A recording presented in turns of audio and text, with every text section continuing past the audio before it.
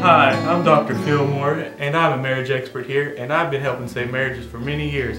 But today, I'm bringing in two special friends that share a very unique outlook on marriages. You know what, guys? Why don't y'all just come on up right now and tell them all about it. Thanks for having us here today, Dr. Groper. It's Dr. Fillmore, sir. I'm sorry, that's our bad. That's our faux. I'm B-Money. Hey, and I am NoSense.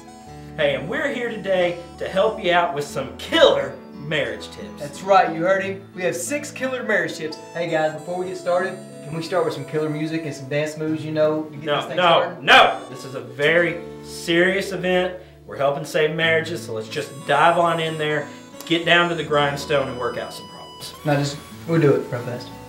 No! Guys, this is a very serious moment here. This is people's marriages we're talking about.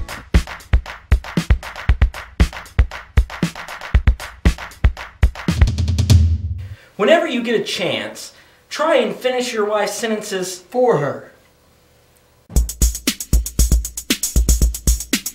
This lets your wife know that you know where she's going with a particular thought or subject. Yeah, like I love you, or I need you, or you're predictable, but in a good way.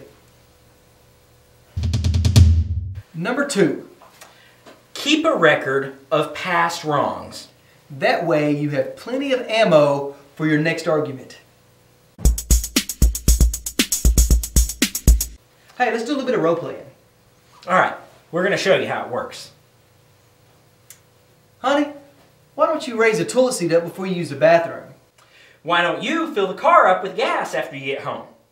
That was 4 years ago. See? Number 3. Use catchphrases to reinforce your point. Hey, how about we do a little bit more role playing? Alright, I'll start off. Okay. Here's an old classic.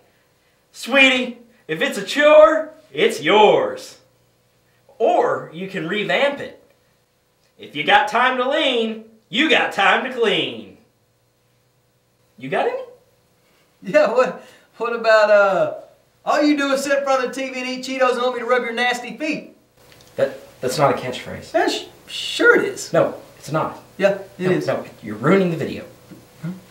Catchphrase. Come on. Number 4.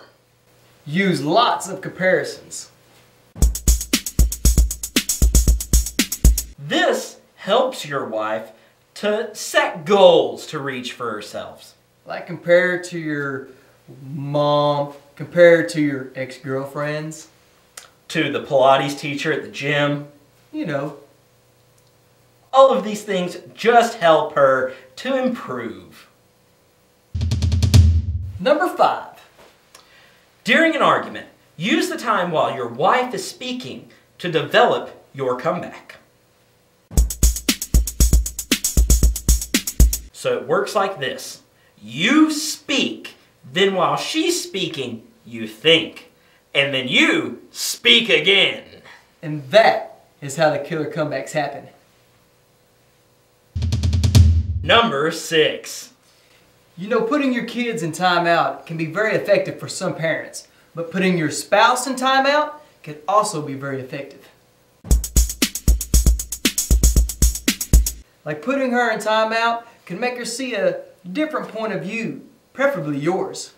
And if you get any pushback, I'd let her know that you're having a hard time telling her apart from the children. That's classic. That's a good one. Guys, seriously, these are terrible tips.